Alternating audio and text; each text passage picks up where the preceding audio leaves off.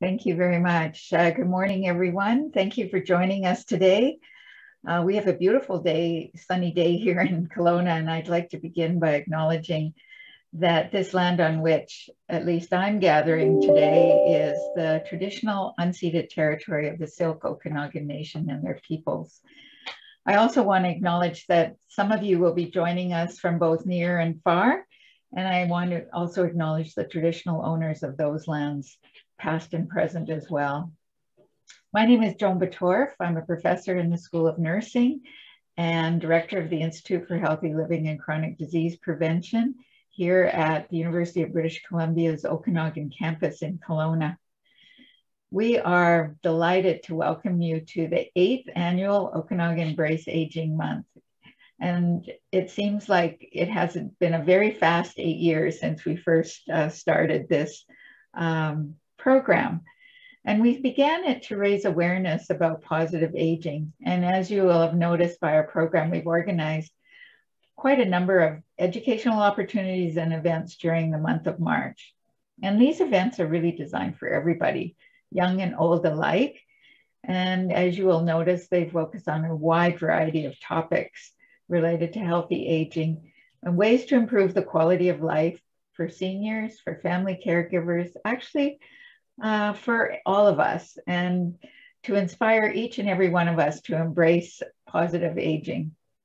You will notice on your screen that there's a closed captioning box, and that can be moved to any location on your screen just by holding on the little box and moving it around.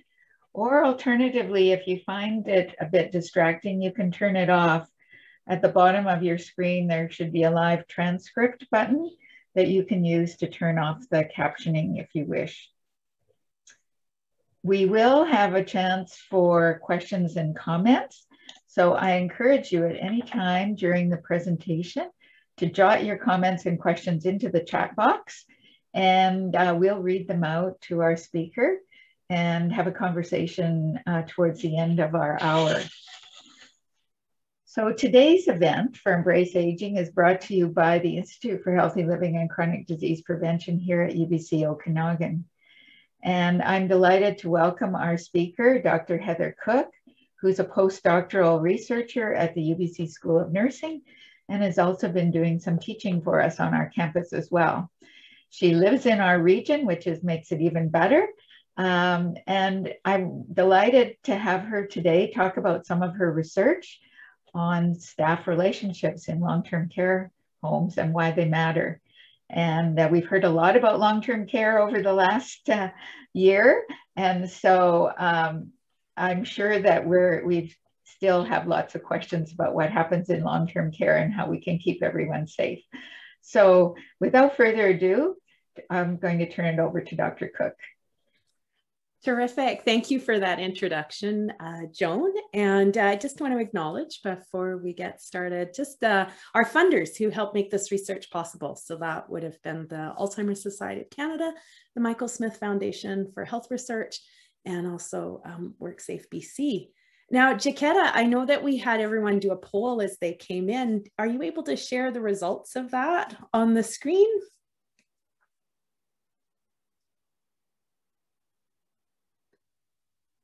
There we go. So we've got some of you who work in a care home, some of you who volunteer in a care home. We've got some family members on the line and some folks who are just interested in the topic, which is fantastic. So wonderful. Thanks. So oops, let me just, there we go, close that. And there we go. So I have to say, after working in this field for more than 25 years, I never thought I would see my field of research receive so much press. Long-term care has never been a particularly sexy topic, but it's one that's garnered much attention, and rightfully so, in the media over the course of the last year. So on the screen in front of you, there's a smattering of headlines, from the Army being called into care homes out east, to gut-wrenching military reports, to increased attention on the nature of for-profit homes, and ongoing staffing shortages. Certainly over the past year, COVID has revealed the fault lines that exist in our long-term care homes across the country. the ongoing systemic and structural issues that beleaguer long-term care, staffing shortages, chronic under-resourcing, and residents with increasingly complex needs, which Andre Picard does a great job highlighting in his recently released book, which is pictured in the middle of the screen here, Neglected No More. So here in BC, 23,000 people live in long-term care homes, and their care is provided by slightly more than the same number of staff. And that's greater than the number of people that are served in acute care across the province. But such care is provided over a much longer period of time than a typical hospital stay, for example. And the average length of stay in a care home is about 18 months. So as such, our long-term care homes are places where relationships flourish between staff and residents. And certainly if you ask staff about the best part of their job, they'll tell you that it's working with their residents. But if you ask them about the most challenging part of their job, quite frequently they'll tell you that it's working with their fellow staff. So relationships between staff are an essential part of this care environment. And I think it's important to remember that the research today that I'm going to talk about was conducted prior to COVID-19, but it certainly illustrates why now more than ever, our workplace relationships among staff in long-term care homes really matter. So a little bit of background as to how I came to be studying this. So about 8 years ago, I was working on my PhD, doing research also in long-term care. And I had the unfortunate experience of witnessing an abusive episode. It was morning care. There were 2 care aides in the room, and I was situated out of view unobtrusively behind the door. And the resident was really struggling to understand what was happening. One of the care aides, likely frustrated, lashed out and started yelling at the resident. Now, it was an incredibly powerful experience, not the least of which was due to the fact that immediately following, the resident, who had advanced dementia, was able to share what that was like for her in the moment. But equally powerful was when I went to speak to the other care aide in the room. And I explained that I was going to need to go ahead and report what I had seen. And her reply was, "Do you have to?" Now, this was a care aide who was kind and compassionate and caring and gentle with the residents. And I probed a little and said, "What makes you say that?" And she says, "Well, this other care aide, she knows a lot of people here, and she's going to make my life hell." So for this particular care aide, the fear of repercussion from her colleague overrode the safety of the residents in her care. And so when it came time for me to think about my next research project, I decided that I wanted to look a little more closely at these workplace relationships of care staff, and specifically around these concepts of incivility. And it turns out that while incivility has received lots of attention in our hospital settings with the nurses, it's received very little attention in our care homes. And now some of you may be aware, particularly given the press in the last year, that much of our hands-on care in care homes is provided by care aides who are primarily women. They're frequently from ethnic minorities. They have very low occupational status, and we really pay them very little for the work that they do. So the conditions that have typically been associated with uncivil relationships in other settings, things like excessive workloads and limited resources, organizational change, low social support, high job demands, these are all things that describe the current context of long-term care. And these, again, are the same systemic and structural challenges that have received so much attention in the press over the last year, and that have allowed COVID-19 to wreak havoc in so many of our care homes. Even pre-COVID, the long-term care sector has struggled with an aging workforce, an ongoing shortage of care aides, and retention and turnover issues. So all of this really highlights that need to attend to these issues of incivility, which has the potential to undermine those respectful, the collaborative, those effective working relationships that are so key to care provision, to staff safety, and to resident safety. So what do we mean when we're talking about incivility? What do we mean by uncivil relationships? Well, incivility is commonly described as a low-intensity, deviant act that violates these workplace norms that we have for respectful interactions amongst one another. And it's characterized by this ambiguous intent to harm. And that simply means that it's really hard to prove that someone intended to hurt you with that behavior. So incivility is considered one of the most pervasive forms of antisocial workplace behavior. And yet its subtlety makes it very difficult to detect. So compared with bullying or harassment, uncivil acts are much more likely to be passive, indirect as opposed to direct, and verbal as opposed to physical. So they don't necessarily rise to the same level as bullying or harassment, which in many jurisdictions is prohibited by law or organizational policy. So as we set out on the research, there were a couple of things that we wanted to know. We wanted to know, to start with, what are the types of incivility to which care-aides are exposed in the course of their day-to-day relationships? How do their individual and organizational factors influence their experience of incivility? So that's things like age or gender or how long someone's worked at a site, and then looking at our staffing hierarchies and all of those pieces. Again, some of those issues we've seen before, workloads and those sorts of things. We wanted to know how care-aides' working relationships were impacted by incivility. And then in turn, we wanted to know what impact at the end of the day does this have on care delivery? So to answer these questions, we spent time in two not-for-profit care homes. One was rural and one was urban. And within the homes, we focused on 3 units, and each was home to approximately 25 to 30 residents and staffed with about 3 care-aides who reported to 1 LPN during the day. And in the evening, that would drop slightly and you'd have 2 care-aides and 1 LPN. Now, of course, that's if you were fully staffed. Well, this made for a total of 46 participants.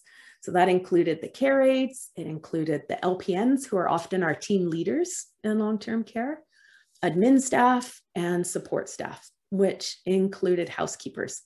Because if you want to know what's going on in a long-term care home, you just need to ask the housekeeper. They really are the eyes and the ears. Now, the care-aides, not surprisingly, were female, but they were mostly Caucasian and Canadian born. So their ethnicity doesn't necessarily reflect what we know about the care-aide workforce here in British Columbia, but it does reflect the demographics of the area in the homes, the area in which the homes were situated. And to find out a little bit more, we conducted 33 interviews with those participants and then spent 100 hours observing kind of the daily care routines, hanging out at the nursing station, shadowing the care-aides as they went about their shifts.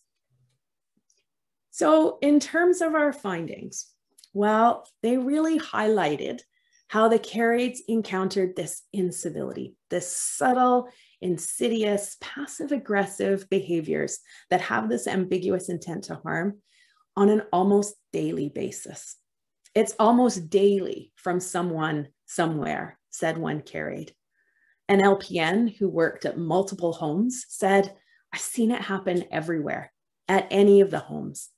And it almost happens so frequently that I kind of just brush it off. But this reference to brushing it off suggests how over time, incivility can be this entrenched part of the workplace culture. So common examples included people gossiping or talking about others behind their back, forming cliques that included some but not others, ignoring people, particularly new staff or casuals at report, which is shift change, or not responding to requests for help, not saying hello at the start of the shift. Sometimes sabotage was involved. And by that, I simply mean that staff wouldn't pass along the key information that might be needed to perform a certain care task. There was blame and criticism. And sometimes the behaviors didn't remain in the workplace, but spilled out into the care aides' personal lives. So we often think of home as this safe space where work doesn't intrude. But our 24/7 access to smartphones and social media platforms like Facebook means incivility can follow us home. And so cyber incivility is the term that's often used to refer to the posts on social media, like, guess who didn't show up for work again, where no one is named, but all of an individual's colleagues know exactly who's being talked about. So here's a quote that came from one of our participants, and she was relaying her experience working in another setting where a male colleague had come in and plonked on the table in the break room a plate of birdseed. And he said, "Here, you're just a bunch of hens."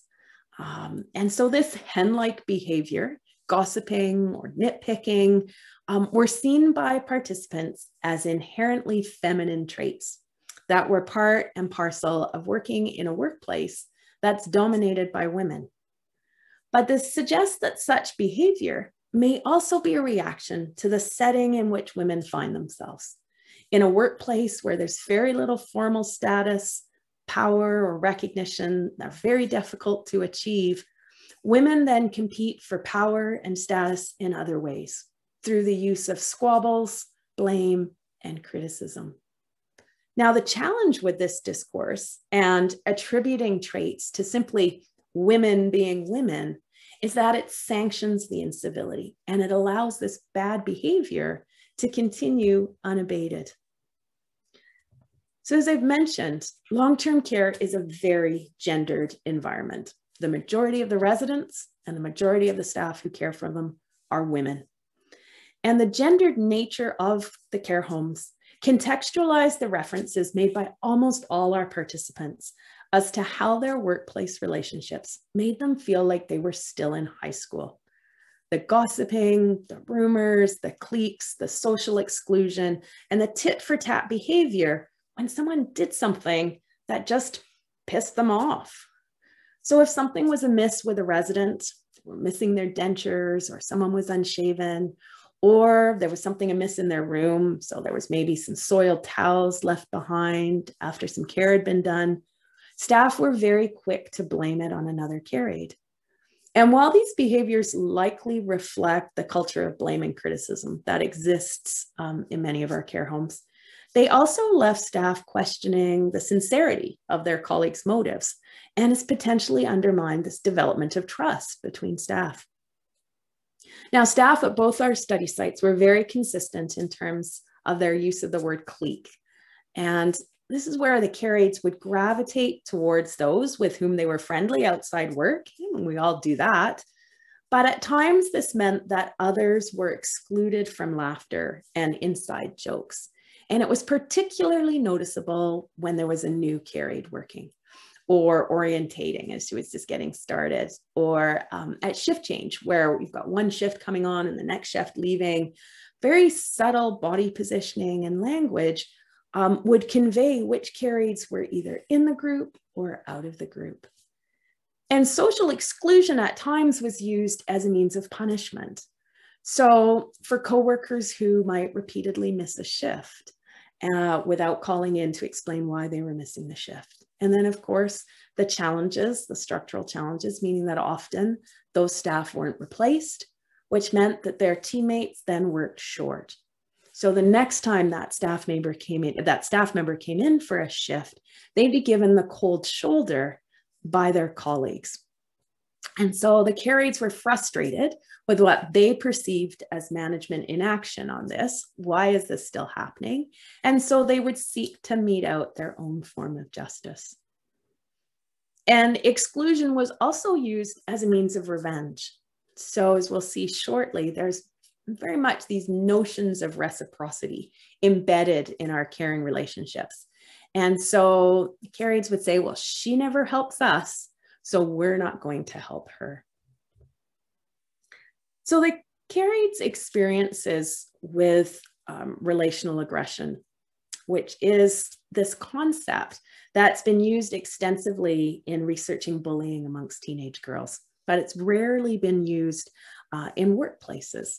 And it refers to these non-physical, manipulative, and exclusionary forms of social aggression that threaten friendships and relationships.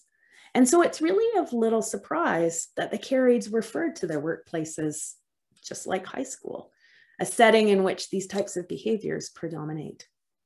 Now, research suggests that women are much more socialized to express frustration and emotion in non-threatening ways. And so they resort to these more manipulative means of resolving conflict and kind of jockeying for position. And women are much more likely to use relational aggression as their weapon of choice. So relational aggression flourishes in systems where there is greater visible order. So think about some of the hierarchies in long-term care. So we've got general managers who, if we do see men in long-term care, this is where they tend to be. We've then got directors of care underneath them, who are typically women. Underneath them, we have the nurses, the RNs and the LPNs. They too are typically women. And then we have the Carrieds, who are typically women. So where there's this greater visible order, we tend to see this invisible disorder occurring. And it's in this system that Carrieds possess very little structural power. So feeling disempowered, feeling disenfranchised, there's a tendency for them to lash out at those who have less power. And so their workplace relations are really tied to these tensions and these struggles around the informal power that they hold. At the bottom of the power hierarchy, the Carrieds resort to this aggression amongst themselves as a means of achieving that status and dominance. So there were three key ways that we identified how some of these power relationships between staff played out in terms of care delivery, and they primarily centered around the Carrieds' helping behaviors. So exposure to peer incivility created a reluctance to seek assistance from coworkers with whom Carrieds had had a previous altercation, who'd made it obvious that they didn't want to assist the Carried, or implied the Carried was incompetent because of their need for help to perform their work.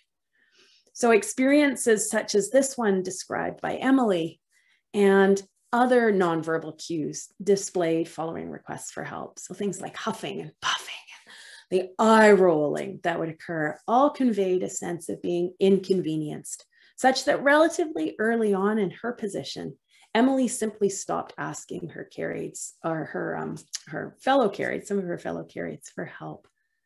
And this reluctance to request help also stemmed from not wanting to be viewed as incompetent, because incompetence, whether viewed as real or fabricated by unhelpful coworkers, was equated with powerlessness and was a real potent motivator amongst the Carrieds. So in terms of receiving help, the Carrieds were very cognizant of the behaviors that were valued by and would ensure help from their coworkers. So there's notions of worthiness and reciprocity really featured prominently in their interviews.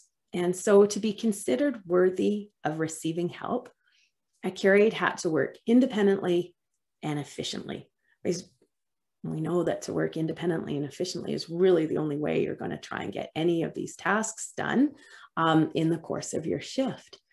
But exposed to the structural factors that commonly contribute to increased workload. So things like those staffing shortages, being under-resourced, this increased resident complexity. The Carrieds were very sensitive to the potential sources of power inequities and this need to maintain balance. So Courtney shared, you've got to play the game. You need to make sure that if you do something for somebody nice, that they're always going to do something back to you nice. And so there's a quote here on the screen that illustrates from Brooke how she says, you know, when I first started working here and I'd call for help, they'd be like, sorry, you're just going to have to wait. And she says, well, how long do I have to wait when I've got a resident who's in a sling waiting, a sling lift waiting to be transferred either onto the toilet or off the toilet or into bed? Whereas now she says, they're like, oh, I'll be right there. And so she says, well, now they've seen that I'm helpful and I'm useful and I can do my job well. So by extending help to her coworkers and making herself useful, Brooke has proved herself a valued and competent member of the team who contributed to the unit workload and someone who would be considered worthy of assistance. And so power was then conferred to her by her longer tenured coworkers, and her position in that power hierarchy then started to change. Now, one carried astutely noted that we are going to work short forever if we don't start treating the new staff with respect, because the new staff are going to turn in tears after one shift and they're never going to come back. And we're going to work short every single day for as long as we can imagine. So the power relations that underpin the carried's workplace relationships led some staff to resist help and other longer tenured carrieds to resist helping newer carrieds, and dictated the extent to which a carried might provide care to a resident for whom another carried might be responsible. So carrieds often would work in teams or on a particular wing. And then if someone was off on a break, then they would assume responsibility for the resident on that wing while someone was on break.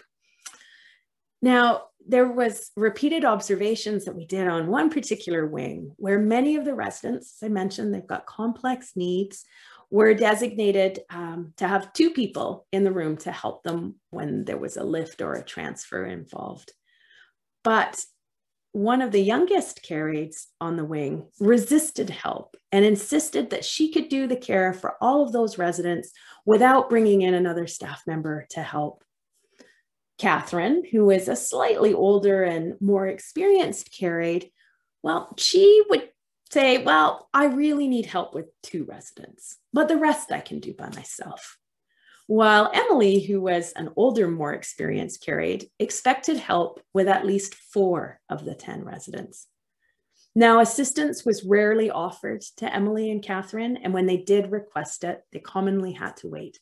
So again, illustrative of where they fell in that workplace hierarchy. And Leah's reluctance to accept help as the newest member of the team suggests that she was aware of some of these undercurrents that were going on and that she was seeking acceptance by her colleagues by demonstrating this self-sufficiency and independence. So at times, staff felt bitter at having to answer calls while a coworker was on their break. And so this is a quote by Courtney here, who's working with a care team member who she felt didn't answer the calls that came through. So they used phones as a call bell system. So if a resident rings, it rings through to a phone on the carried's hip. And so when she says, I can feel my phone, she feels that it's ringing, but there was a unique ringtone. So she knew that it wasn't her resident, one of her residents that was calling, but one of her teammates. And she said, she needs to learn to answer her call bells. And so she would turn off the phone. But what that meant was that if her team member needed assistance, she wasn't able to get it because her colleague's phone was turned off. And so that potentially puts the individual and the care team member at risk. So at times, as I said, when a coworker was on a break, or if, as illustrated here, a carried wasn't seen as pulling their weight, then the carried who was left on the unit would provide not as much care, not the detailed, thorough care that maybe was required. And that potentially compromises resident safety and skin integrity. And as another carried noted, the residents don't get to choose which carried goes in on a particular shift or how the day is going. And so this carried said, if your carried's feeling neglected by their teammates, they're not going to go into the resident's room and be like, hi, how are you doing? They're going to be like, hi, And, you know, she said, it just brings down that whole atmosphere. And Carrie certainly acknowledged that the residents heard and sensed the tensions that at times existed between staff, and that in turn, this could increase residents' anxiety. So our findings reveal the complexity of the workplace relationships and team functioning in long-term care. And they suggest that who is on shift warrants just as much attention as how many are on shift. And that quality isn't just about having quality people, but it's about quality relationships between those people. There's a book that I've been working my way through called Big Potential by a fellow named Dr. Sean Aker. And he talks about how as teams, it's the whole is greater than just the sum of its parts, right? That there are these team dynamics that occur, and it's trying to find those team dynamics. And that's what makes for these quality relationships. So adding more staff, well, definitely that's something necessary to ensure we provide quality care. It's not necessarily a sufficient means of improving our care quality. So we really need to expand our discussion around staffing and quality beyond numbers to include a focus on the work environment and the care processes. And we need to pay closer attention to those workplace relationships, because those relationships are key to the care aids and the resident well-being. So pitching in, seeking assistance, and reciprocating, these are all things that foster effective collegial relationships. And they lay the foundation for information exchange and problem solving around resident care. Now, while several care aides in our study initially sought to engage in those positive patterns, those refusals of assistance from their colleagues or lack of reciprocity meant that they gradually abandoned such behavior. But reciprocity is about giving and receiving in a manner that generates goodwill. But when you work within the context of staffing shortages, of under-resourcing, and this increased resident complexity, there are limits that get placed upon the care aide's ability to reciprocate. And the care aide's experiences illustrate that a positive work environment, cohesive, collaborative workplace relationships just can't be left to simply organically emerge. Rather, they require cultivation and support over the long term. And this is particularly salient when we think about the high turnover rates and the shortages within the sector and the part-time and casual status of much of the long-term care workforce. You know, how do we bring people together to work in this heavily team-oriented environment? And supervisors, so those are the LPNs, the nurses, and the unit managers, are really integral in fostering an environment of civility, of mutual support, of trust and reciprocity, and in turn, the achievement of better care outcomes. So having a regular presence on the unit means that they're aware of the team relations, and they can identify, they can support, and they can expand those interactions that promote teamwork. But the LPNs, they don't typically receive management training as part of their schooling, and yet they're responsible for this very diverse group of workers. They rarely offer professional development or mentorship around how to cultivate positive work environments and relationships. And so they too need increased training and support around this. So if I'm to leave you with one key take-home message today, it's that our residents' quality of care is inextricably linked to care aides' quality of their work life.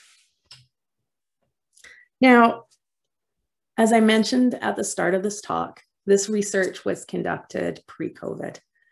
And so for the last year, care aides have been working long hours under extraordinary pressure and potentially even more short-staffed than they were pre-pandemic. It wasn't unusual for me to enter into the home and to start an observation. And on the list on the board, they would have who was working which shift for the day. There would be one name on the board, which meant that they were then scrambling to try and fill those positions. And that was before COVID hit. So our care aides have experienced considerable changes within their workplaces. We've got single site orders, which means that staff can only work at one site. They can't work at multiple sites, which is often what they did to be able to cobble enough money, put food on the table and a roof over their head. There's limited visitors in our care homes, absence of support from families, and families play a key role in our long-term care homes.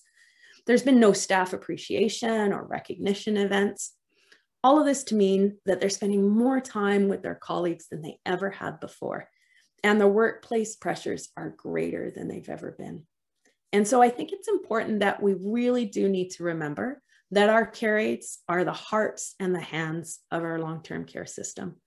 And we need to find a way to support their workplace relationships, to help them find that time to be calm, to be kind, to be safe, and to really shine as healthcare heroes. Whoops. So just to general call out, thank you to the members of our team. We had a wonderful community advisory committee that helped us with this research. So made up of folks from within the sectors. That included representation from the unions, from care organizations, and the wonderful artwork that you saw on the slides there by our graphic illustrator, Caitlin Bowman. My email and contact information is on the screen. If you need to reach out, I'm happy to connect.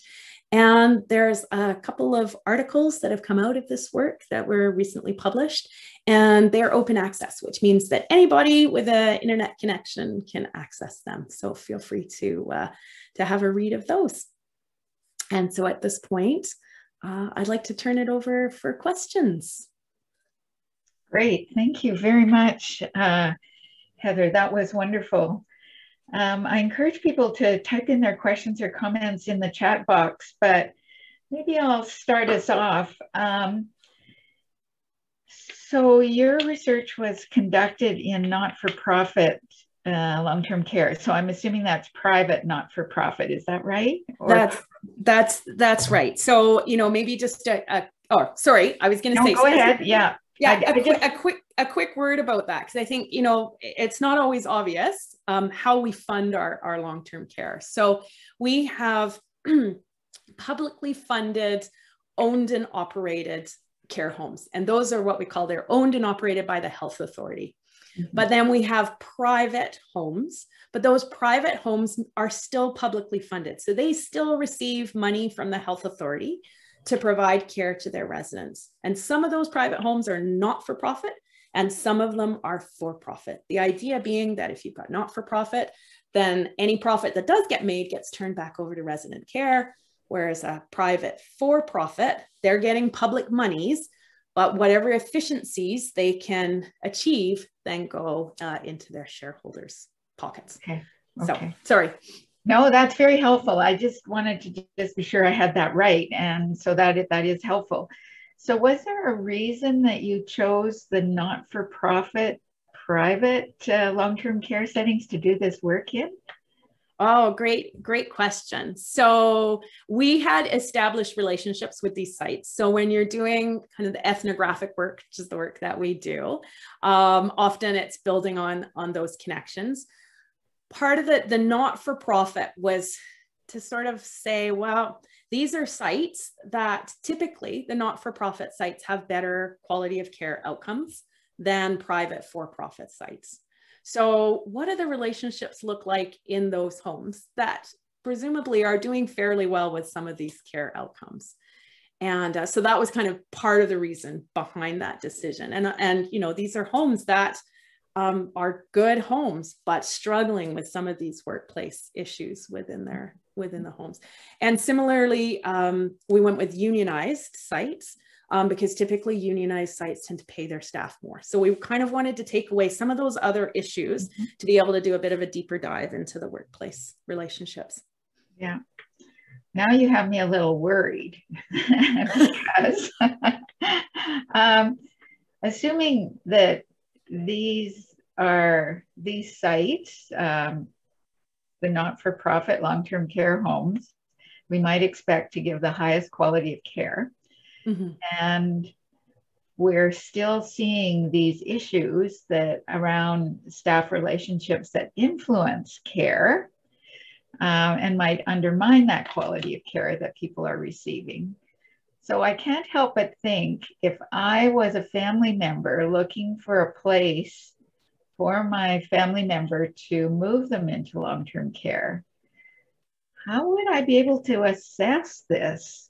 Like, how would I know how the staff are getting along now, knowing from your research how important this is to the care they receive? Yeah, well, that's even if they're in a care home right now, how would I get a sense of that as a family member? Excellent question. So when we're not in COVID, I mean, obviously everything is compounded with COVID at the moment, but assuming, you know, we get to this point where our care homes open up, and hopefully Dr. Bonnie is going to allow that to happen in the not so distant future. And you're looking for a place, and you're able to go in and take a tour, which absolutely, if you're looking for a placement for a family member, go in and spend some time, have a tour, take a tour, and get a sense as you are having the tour of the home. What are the staff have smiles on their face? Are they bantering between each other? Do they look tense? What are kind of some of the things that you might observe as you're walking around the home? And you can also ask the individual giving your tour, tell me, like, how does staff get along here? How long have they been here? That's often a key one. So what's interesting is the staff at our study sites had been at their sites on average about 5 years. So they'd all worked at their sites for a relatively stable period of time. But if you have a home that's a bit like a revolving door, and you ask that question around how long have your staff been here? If you've got staff who are leaving in quick succession, often that's a sign that there's some challenges that they're experiencing with their staffing and their relationships. Yeah, that's interesting. And I hadn't really thought about, asking about how staff would get along with one another as you think about a long-term care setting. I often think about, okay, how many staff do you have on at a particular shift, right? I mean, that's what we would logically think about and ask about, as opposed to that, how the people are getting along. So I think it's interesting. And it is interesting that even though staff had been in these organizations 5 years, there were still these subtle things going on that were influencing the way that they work and the care that they provided. Yes. And it's so interesting. Well, interesting is an overused word. My husband often says, well, interesting to you, maybe. But, we sat in on what's called the Occupational Health and Safety Committee meetings. So the joint occupational health and safety. So you've got representatives from the union and you've got management there, and we all sit around the table and talk about, workplace safety issues. And those typically focused on physical safety. So it'd be like, oh, there's a tripping hazard in so-and-so's room, or it's getting a bit cluttered in Mrs. Smith's room, and we need to address that. So it was, or, we're in the kitchen and we need a mat because we're standing for a long time and our back is getting sore. Those are the sorts of things that got talked about. And yet that Occupational Health and Safety Committee is just an ideal place to start talking about, what do our relationships look like among staff? So we know that, this research has started to show, like, workplace relationships are important, and yet we spend so little time on thinking about how we might facilitate those within our homes. Right. Yeah. I see there's a question from Paula. It's a great question. From your perspective, what would be the most important skill a new HCA, healthcare assistant, I think that means, would bring into the team work in long-term care? Great question. Oh, that's a fantastic question, Paula. Oh, and that's really the $64,000 question, isn't it? But I think that ability to work as a team, right? So I think we sometimes think that someone who is independent and we need the job to be done, off they go and do it. But and we live and work in relationship and long-term care. And so that ability to really to have insight and understanding and empathy around what your team members are going through, what the residents are experiencing. So, you know, being a team player, having empathy. And, you know, I often think that like care, we often talk about people being a natural fit, right? That, oh, they're just naturally good at this. But I often sort of hesitate a little bit of that, because the implication is that then there are people who are not good and are unnatural at it. And yet I think in part it's how we work with our staff. So yes, there might be some traits that we would look for, you know, being a team player, being empathic, obviously, you know, being kind and caring, but, you know, most people who walk through those doors are going to be those types of individuals. So it's about how do we be, how are we team players? And I think I was attending a conference in January, a virtual conference, and it actually came out of Silicon Valley, and it was all around workplace culture, because the startups, all of those tech startups, spend a lot of time and effort trying to figure out how to get the best out of their teams, because it has implications for their profit making and the bottom line. And they, Google has done some really great work around trying to figure out who the best people are for the team. And so they would take all these bright stars and they would put them together on a team, but it didn't actually necessarily translate into a wonderfully functioning team, that there's more at play in terms of those team dynamics. So really being an individual who's going to really recognize part of being that team, I think. And you know, that was a very long-winded answer to Paula's question, but that helps. Thank you.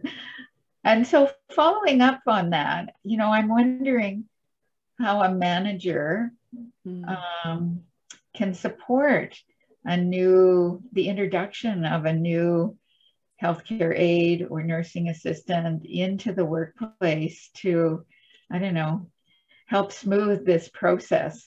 Yeah. And, you know, another great question. And ideally, in a perfect world, we would pair that individual with an experienced care aide who had who was a team player, who had all of those characteristics, that was able to model that. Like, here's how we work together, and to kind of take her under her wing and have that.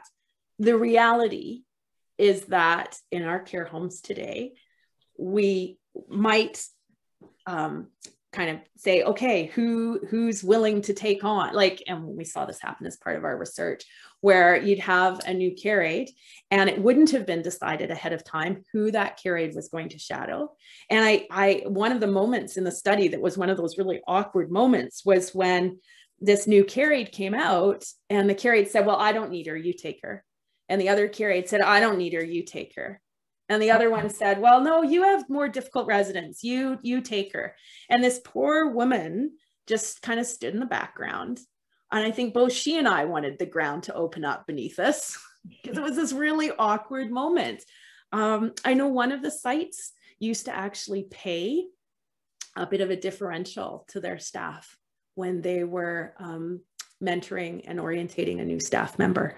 So, you know, that gives recognition, or finding some way to recognize that the staff who's mentoring that has actually been chosen because they're a positive, they're a really great member of the team, as opposed to kind of what I witnessed where they just were like, oh, this is one more. I mean, for them, it was like, I don't have time to show someone the ropes. This is sort of like shackle around my leg for the next 3 days.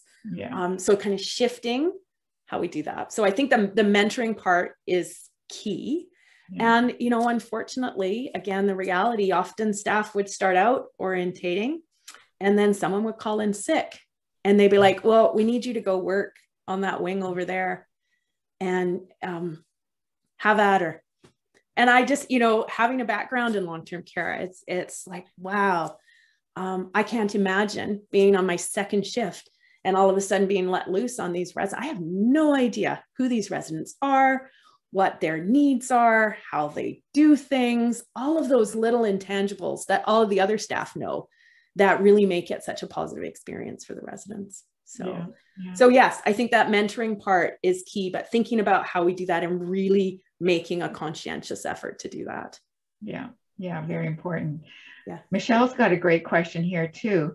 Do you see a need and or opportunity for the LPN and RN to receive more training in their courses and practicums to gain more leadership management skills to support care aides and the quality of care, either during their degree as well as opportunities for more education while they're in the field?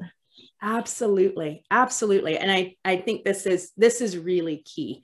So again, sort of thinking back to business, we would never hire someone fresh out of school, put them in charge of a team of 10, 15 individuals, let them loose without any kind of mentorship or support or checking in with them. Yet we do that every single day in long-term care. We have freshly graduated nurses who come in and, then they're met with folks who might be a little resistant because here's a newbie. Well, I've got 25 years of working in the field. I don't need you to tell me how to do my job. And so, again, those power struggles. So absolutely giving those LPNs and the RNs, I think the RNs might, probably spend a little more time in their program talking about the relational care, but it's the RNs aren't the ones that are leading the teams in long-term care these days. It falls on the shoulders of the LPNs. So really, how do you work in teams? How do you have courageous conversations? So a couple of the LPNs in our study, one of them had said, well, I've seen this behavior occur, but it wasn't my team member. And I just didn't really want to get into it. And so, she didn't have the skills to have those courageous conversations and to reach out to her teammates. But when we let those things slide, this is how these toxic environments then start to unfold. And I think as well, giving support once they start. So you've got a newbie LPN who starts and checking in with them, again, pairing them with a more experienced LPN who meets with them regularly. I've got a good friend who's a teacher, and she's mentoring 3 new teachers this year who've just started at the school, and they meet once a month and what are the challenges? How can I support you? So again, we do that in education. How do we port that over into healthcare, right? And support them. But again, it comes back to our resourcing, right? The funds, the money, the time. So. Yes, and hopefully with what we've learned during COVID, the resourcing in long-term care will change for the better. Yep. And I think it's very clear it needs to. So maybe we can be confident about that. Yeah. I guess my other question that comes to mind, and in some ways it follows the questions that have been posed by people in our audience, is, and I'm not sure about this because I'm not familiar with long-term care accreditation or checks or whatever you want to call that, but are there criteria that long-term care have to meet, regardless if they're private, not-for-profit, or public, or whatever, that would help address this? Like, does anyone check? Yes. So great question. So we have the adult care regulations. So we have some very stringent regulations that outline what has to be done in long-term care. We have very little around staffing. So nothing, we actually don't have anything. It says something along the lines of you need sufficient staff to ensure resident needs are met. Right? It's very vague, generic language. People are, hesitant to put in any kind of prescriptive language around that. So that's one of our challenges around the number of staff we have on. Obviously, there's not much around the quality of those workplace relationships. We have a lot around, the physical environment. The hallway needs to be this wide. The fridge needs to be at this temperature. So when we have the licensing officers who come in and do the checks, so they're the ones that are checking to see whether there's compliance with those regulations. Often it's things like, Is the dishwasher functioning at the right temperature? Is the fridge, keeping food at the right temperature?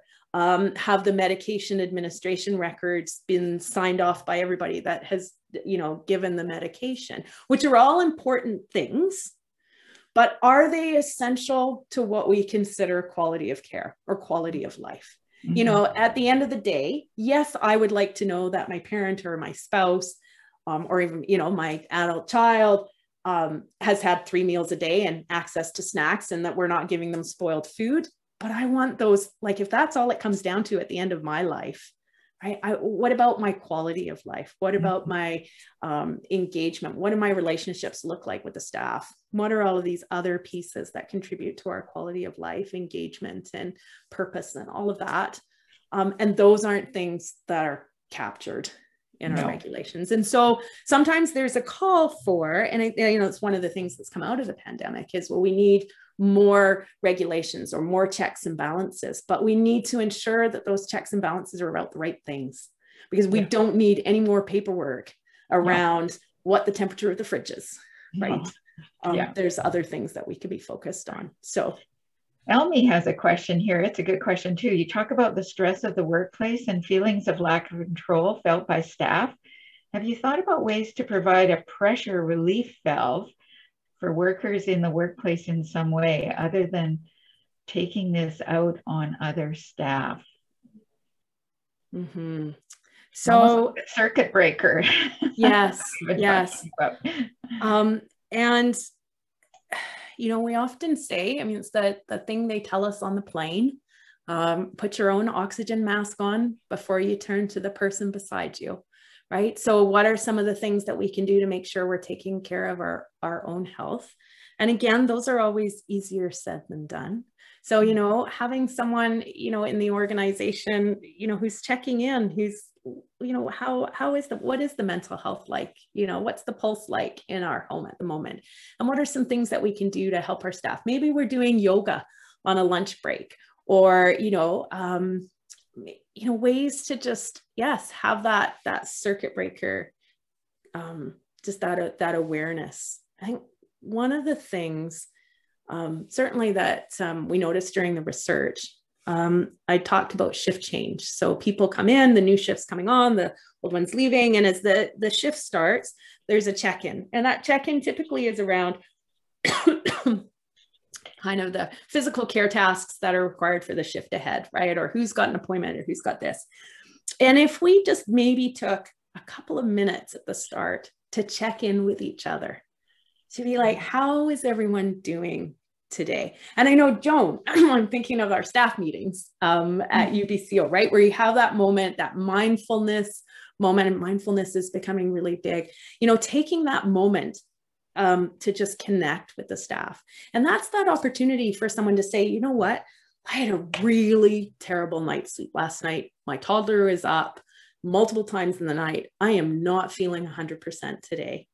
And so that's the opportunity for the others to be like, okay, we know that, Jenny's not at her best today. So, if she leaves those towels in a room, or if there's a resident that's gone unshaven, like, hey, we're just going to step up and support her in that, right? Because all of us come to work. Some of us come with our baggage neatly tucked up, in a small purse under our arm. And others, come with a big wheelie suitcase behind. Right? And that's the reality. And so how do we help people work through that and build that environment of trust? But I think, I'm not sure there's any work that's been done around mindfulness that would be interesting to do with staff in long-term care, and certainly, and what are the interventions to kind of support that wellness of our staff? So we might have time for one last question here. It's from Grace. How do we get management in long-term care facilities to finally see the need for giving their LPNs trainers to be team leaders for integrated care and staff working together? Oh, that's a great question. Well, I did speak at the BC Healthcare Leaders Conference to a group of managers. So we try and speak to managers when we can, and we've got a workshop coming up through Safe Care BC for managers around incivility and kind of helping them work through some of those strategies. I don't have a quick answer for that. I mean, ultimately, at the end of the day, I mean, taking this back to managers and saying this is what's at stake when your staff don't work well together, and that, you know, folks need support. And I mean, in the same way that managers would want support, right? We can't expect managers to do their job. I wouldn't want their job for love nor money. They're in a difficult place as well. They require support. So kind of having some introspection around, well, surely my other staff are going to need that support as well. Great.